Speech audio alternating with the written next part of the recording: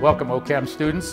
The purpose of today's demonstration is to show you how to assemble these parts and pieces to accomplish a simple distillation. But before we get to the nuts and bolts, I want to talk a little bit about what a distillation is and what it is not. And what it is not is a chemical reaction. We are heating a mixture of materials, but there should not be a chemical reaction occurring. Distillation is a physical separation method, a method that is commonly used to separate and purify liquids. We use distillation to separate liquids based on differences in their boiling point or their volatility. And in the case that we're going to do today, a simple distillation, we can use it to separate a volatile liquid from a non-volatile solid. And an example in real life might be the separation of pure water from seawater. The salt is non-volatile, it'll remain behind, and you would distill off water that you could drink. We use simple distillation to separate volatile liquids whose boiling points differ from each other by at least 25 degrees. Our textbook says, I believe, 40 to 50 degrees. We'll do a different type of distillation to separate closely boiling liquids. Today's distillation will be the simple distillation of non-volatile solid separated from a volatile liquid. So this is all the equipment you're going to use. You'll need the stirring hot plate and our sand bath. This, in our experiment, they want us to distill out of a 25 milliliter round bottom flask, and you always, always, always put in a magnetic stir bar. We never boil anything without a magnetic stir bar in it. This is the condenser adapter. It will fit onto the top of the flask. Here's one of the metal keck clips. It's used to secure the joint so this thing doesn't come apart. In the top of the condenser adapter, you'll use this Teflon thermometer adapter, and it has a black O-ring on it. That O-ring needs to be seated into the glass, down into the glass, so the rubber makes a very tight seal with the glass. If it's not tight, then guess what happens? The volatile vapors just leave out the top, and you end up with nothing in the still pot, and you've breathed in half of the compound. So make sure that this is tight. When that O-ring is sealed, you don't need a keck clip on that joint. Here's the water jacketed condenser we're going to use. I'm going to put it on at an angle, or these inlet and outlet at an angle. You'll see why in a minute. I'll secure this joint with another keck clip. I think at this point I'm going to go ahead and fasten this onto the upright, and I'm using one of these small clamps. They work a little better, I think, than the larger clamps. They can get a nice grip around the neck of this flask. So I'm going to set that in there for a minute. Set this up. Hi, Jeremy. Can you see that?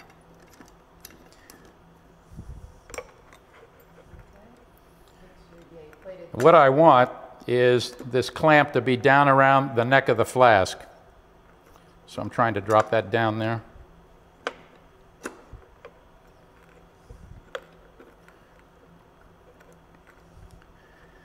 Now, I'm not sure if the camera can pick this up, but what I have done is I've taken that round bottom flask, and I'm going to use this as a, maybe you can see this a little better. Here's another sand bath and another round bottom flask. The flask needs to go down all the way in the bottom of the sand, all the way. It doesn't sit on the top of the sand. This is poor heat transfer. We'll be here all day waiting for your stuff to boil, because you're only heating the very bottom of the flask. This guy needs to go down into the sand so we have maximum heat transfer to the walls of the flask. We're going to use this larger flask to collect the distillate. The distillate's what you call the liquid that you condense over. This adapter with a hose connection on the side is called a vacuum adapter, and you would use it for vacuum distillation. You would connect a vacuum hose there. In our case, it serves as an outlet to the atmosphere, so that this system is vented to the atmosphere. We never heat a closed system because it could explode. So here's our atmospheric vent. As long as we have that adapter, no problem. We'll put the collection flask here, secure it with another Keck clip. So you notice all of these joints were secured by Keck clips except for the thermometer adapter. Now here's a little lab jack, and these are in the drawers with the hot plates. We use the lab jack to support this flask.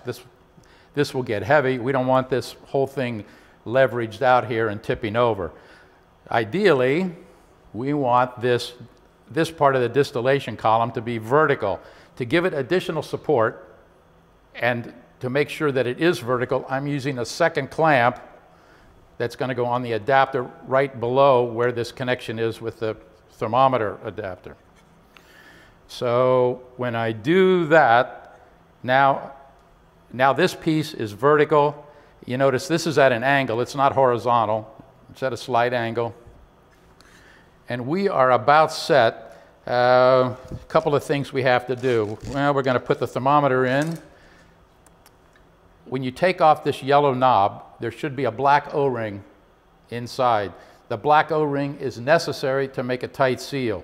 So make sure your adapter has that O-ring. That'll go back on there. Now, I hope you can see where I'm going to position the thermometer bulb. Here's the condenser outlet, and maybe the angle's not good. Let me turn. Maybe you can see better now. Here's the condenser outlet. That thermometer bulb needs to be just slightly below where that, or maybe the top of the blue part of the bulb, right there at the exit to the condenser. If the thermometer is placed too low, you read a temperature that's artificially high. If the thermometer goes too high, you read a temperature that's artificially low. The perfect boiling point measurement will be made with the thermometer bulb right at the entrance to the condenser. So once that's properly placed, then screw this yellow knob down until it goes snug, and that O-ring will hold that thermometer there and it won't move. I can't slide it up and down now. And also, the vapors can't escape around that opening. The only other thing we need to do now is connect the water hoses. So put this one on the lower one will be the water inlet. Here's why. I want this condenser to fill by gravity. I mean, understand it's under water pressure, and the water pressure will fill it. But if the water pressure drops, then if we were coming in the top, then the water would just roll along the bottom of the condenser and out, and it wouldn't encase the inner tube. Whereas if we go from the bottom, even if we have a loss of water pressure, it will still, by gravity, be pushing the water out the top. So the inner jacket stays covered in water. So there's the inlet. This shouldn't be a problem for anybody because there's only a DI water outlet on the end of the bench. So nobody should be connecting their condenser to the DI water outlet. You'll use these right here at the sink. All right, this goes on the outlet. Make sure it's in the sink. Okay, hang on a second. All right, and now we have the water hoses connected, and I'll show you why I wanted these hoses off at an angle, or why the condenser inlet and outlet, I put it at an angle. I'm going to center the hot plate because I'd like to have this stir bar right under the magnet in the center of the hot plate. If it's off to the side, then the stir bar doesn't stir properly. But if I center it now, we should get nice stirring. If I have these hoses turned like this, so that they're vertical, then look what happens. At least one of these hoses lays up against the hot plate. This surface gets hot. This is rubber.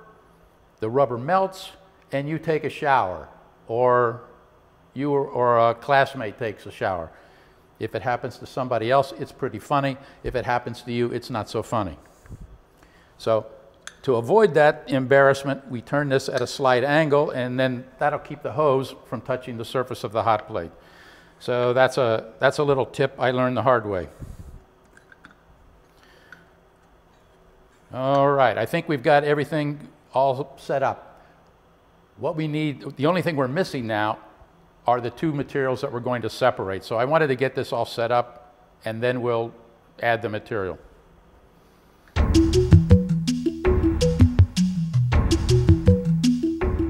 Well, I've disassembled the apparatus momentarily because I didn't add the chemicals initially. I wanted to show you how to put up the apparatus first.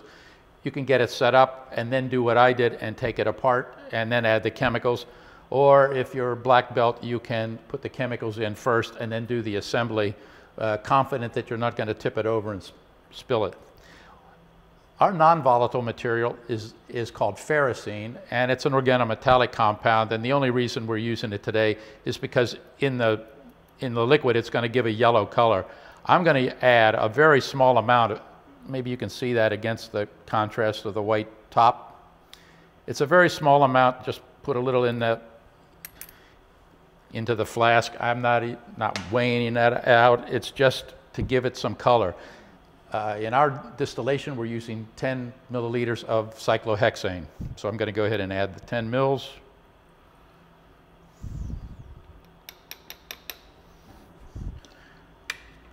I'll stir that up for a second.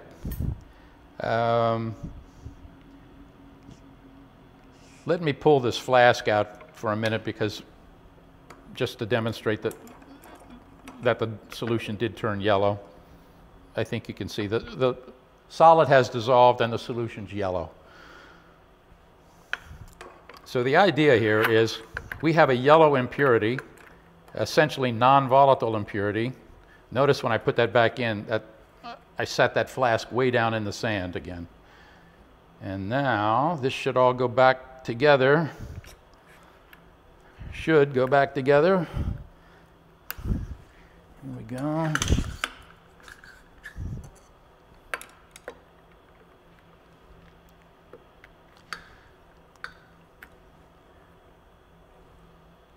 All right, now we are locked and loaded, as they say. We are ready to go.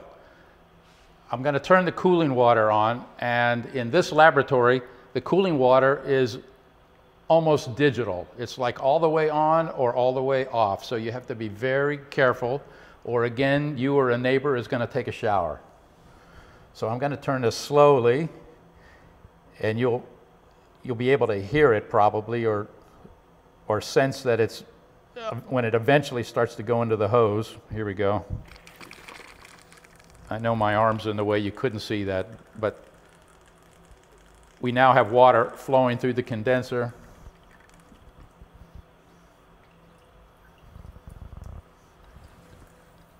What's the right amount of water? We don't need to have too much. We're not trying to create Niagara Falls here, 30 people running multi-gallons a minute of water, but something like that is a good flow.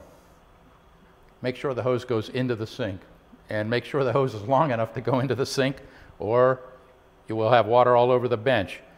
Cooling water, stir bar, we are ready to go. Turn on the stir, turn on the heat, and of course what has to happen now is the hot plate gets hot first. It heats the crucible heats the sand heats the glass heats the liquid, and eventually we get a distillation going, but that's not an instantaneous process. It will take 10 or 15 minutes before we get boiling. You will see boiling in the liquid before you ever see it on the thermometer. You won't get the temperature rise until the vapors hit the thermometer bulb, and that will be another few minutes once the boiling has started here. So at this point, we're ready to go. Temperature now is reading about 24 degrees C. So we're just going to wait a few minutes, and we'll come back and visit this again when the distillation is underway.